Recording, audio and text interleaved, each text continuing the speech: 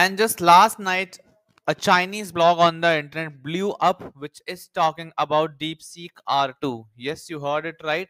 This is a mysterious blog. No one is taking credibility how correct it is, but it talks about DeepSeek R2 specification. And if 50% of the information is true, then we are in for a treat. And as you can read the headline, unit cost drops by 97%.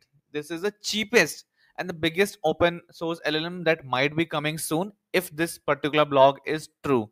Why I'm talking about this random blog? Because it has caught up fire on the internet as well, and big names like Didi Das are also talking about it. And though they are not believing it, but to be honest, I have a strong belief because if you look at the patterns of DeepSeek releasing its stuff, they don't really make it very official. They make it official quite late. So it can be a talk that this is a leaked memo around DeepSeek R2, and they have highlighted here that the unit token cost is reduced by 97% compared to GPT-4 Turbo. I think again the US stock market gonna crash. And not just that, they have also talked about Huawei's isn't chips. That means they are now using ingrown GPUs. They are not using NVIDIA GPUs. This is a big news. The data that they have used is 5.2 petabytes. That's humongous. And the model size 1.2 trillion. But again, this is just rumors for now. Nothing has been confirmed by the DeepSeek officials. Now, if you look into the Twitter thread that just burst out while rumors about DeepSeek R2, 1.2 trillion parameters, 78 billion active hybrid mixture of expert. So this is one of the biggest models that you can have, 1.2 trillion. If I remember, Llama 4 Behemoth is the only model which has trillion of parameters for now, but it hasn't been open sourced yet.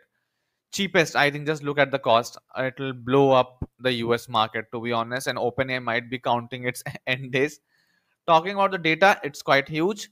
And best part, it has got vision also. If the rumors are to be assumed correct, it might be getting vision as well as the score on Coco dataset is 92.4 object detection. This is huge.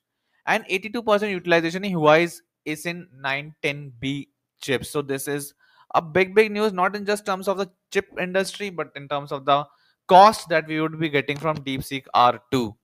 But when I was looking through this thread, even DD believes that it might be a rumor because no one from DeepSeek has confirmed this. Apart from that, one of the super fans of DeepSeek, as they say, Theo Texas, he is also mentioning that I have no clue on this for now. But I feel that I just have a gut feeling that this might be true because DeepSeek R1 was also breakthrough, and they are taking a very long time to release DeepSeek R2 because for now companies like Google and OpenAI are already leading the space, and this mammoth DeepSeek hasn't been awake for a while now. So I think they are coming for a big blast, and this, if even 50% of the information is true, I think we are in for a treat. All over the social media, I think even on Reddit, people are talking about this rumor only, and people are mentioning that if this goes true, this the I think the generative AI industry might be changed forever because the major limitation for any user is the how to run big huge LLMs.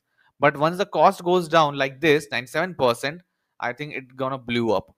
So I hope these rumors are true. DeepSeek R2 releases soon, and we are in for a treat. Thank you so much.